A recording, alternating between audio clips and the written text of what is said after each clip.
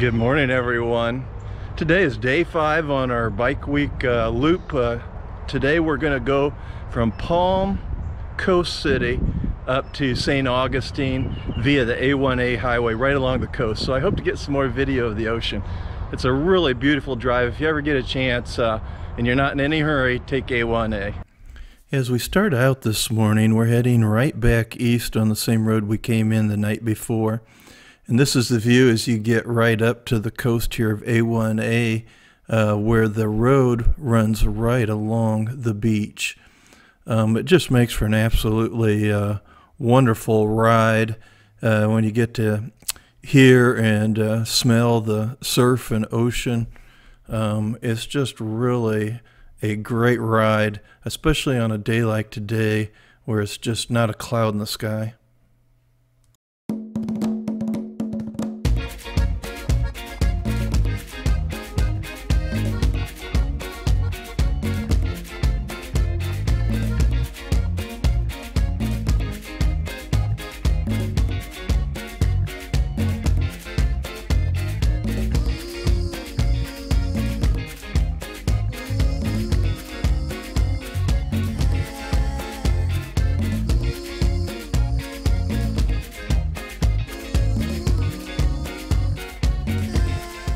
A1A all along the beach makes for a really nice ride, but this section here was far enough away from the hustle and bustle that it was a much easier and nicer ride. You just had the road more to yourself.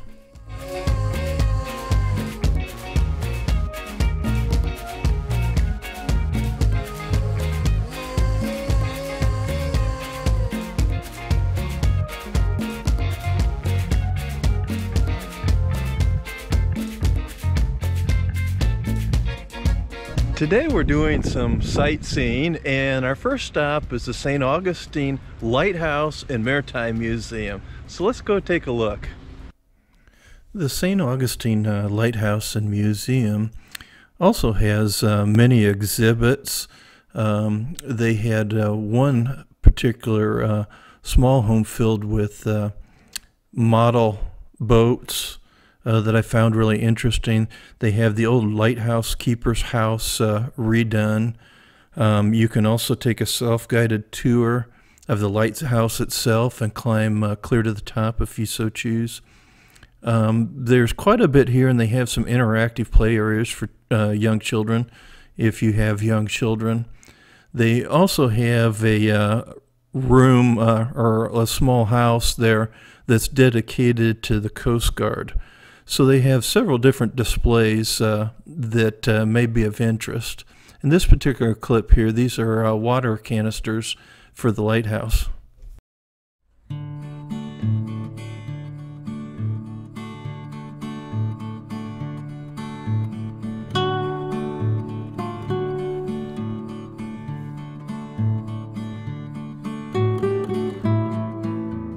If you look real carefully, you can see a little miniature Roy at the top of the lighthouse waving down while I'm filming. The curators and restorers have made the interior of the lighthouse keeper's home look much like it would have looked back in 1876 when the home was built. They've done a nice job. The basement houses a shipwreck display.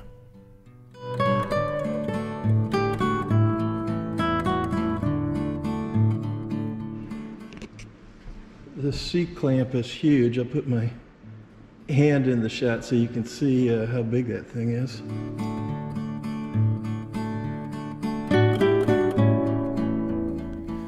This is the house with all the models that I was referring to.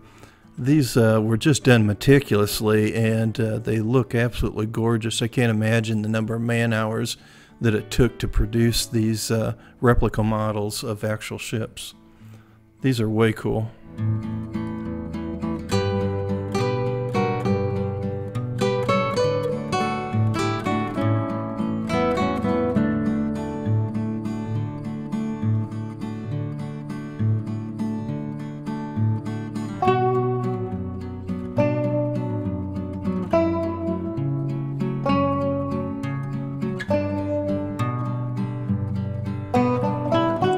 This replica here is showing the lighthouse as it originally was before the new one was built. This bridge takes you over the port of St. Augustine into the old part of the city. All the architecture in the old part of the city goes back hundreds of years. Some of these older buildings are way cool. I'll describe some of them as they come into frame here.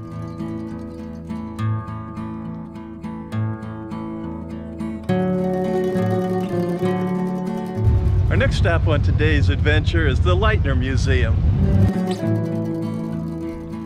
Right across the street where we parked, you're looking at the side of Flagler College. And as we walked toward the Lightner Museum, we went right down the street, and what you're seeing here is the front of Flagler College. This just is an absolutely beautiful campus, one of the prettiest I've seen. There's a lot of pretty campuses, and right across the street from the Flagler College is the Alcazar Hotel. The Alcazar Hotel is owned by the city of St. Augustine. They've developed it into a quadrangle of businesses and the Lightner Museum. This is the front facade, and as you walk through the entrance, you come into this quadrangle of a really nicely gardened area and fountain. Just makes for a beautiful setting inside the hotel. The Lightner Museum, and I quote here from their pamphlet, "The Lightner Museum is home to one of the best collections of fine and decorative 19th century art in the country. Housed in the former Alcazar Hotel, which was built by Henry Flagler in 1888, the museum features 5 floors of galleries, exhibits, paintings, sculptures, glass art, ceramics, furniture, and scientific artifacts. The building's elaborate architectural design creates an authentic setting for all those collections."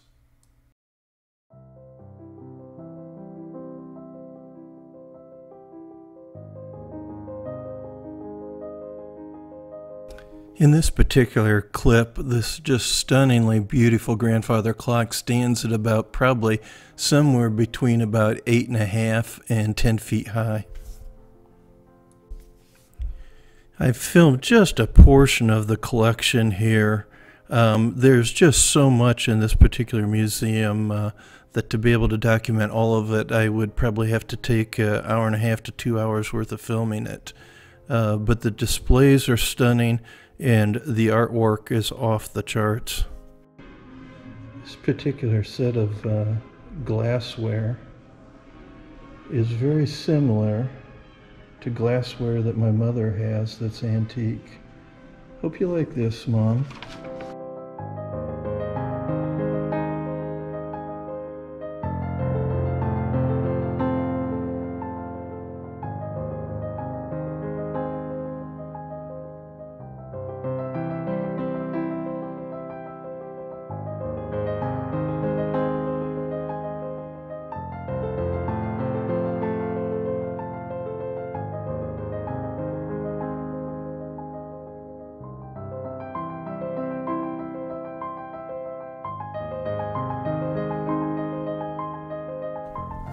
I personally enjoy doing woodworking projects, and this Japanese hand-carved cabinet caught my eye. I believe this was probably my favorite piece in the collection. The detail in it was just unbelievable.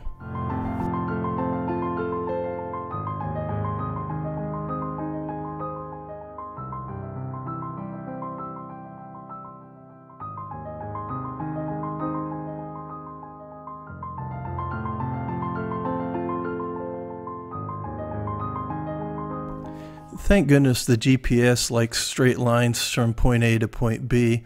Here we're riding through the narrow streets of the old downtown area of St. Augustine on our way to Fort Castillo de San Marcos National Monument that's right along the water.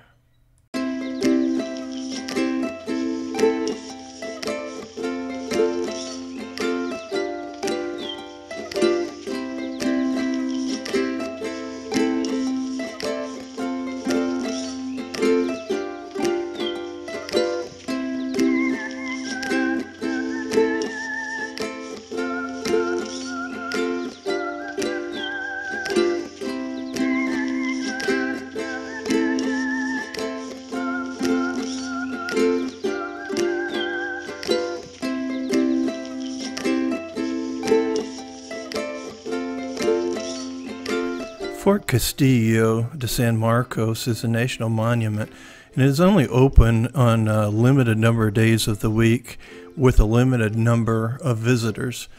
Because we were delayed a day by rain, we did not fall on a day when the fort was open for visitors. I think right now they're only taking 100 visitors a day because of COVID-19. But we did get a chance to walk around the outside and see the outside of the fort.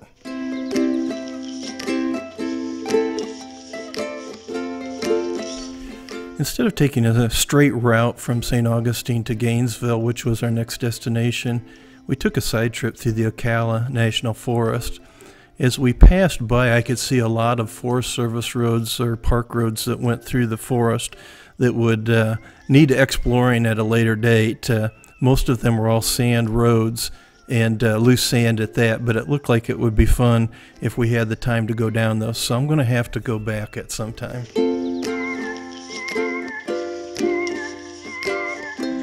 Well, today was packed full of all kinds of interesting things. We started out going to Flagler Beach and up along A1A along the coast. And then we took in the Lighthouse and Maritime Museum, Lightner Museum. Then we did the fort. Unfortunately, that was closed, so we didn't get to go on the inside, but we did get to walk around it. And then we went through Rural Drive through the Ocala National Forest. It was really beautiful, but now we're settled in here at Gainesville, Florida for the night, and so we'll see you tomorrow. If you like this video, please give it a big thumbs up, and don't forget to hit that subscribe button. Take care.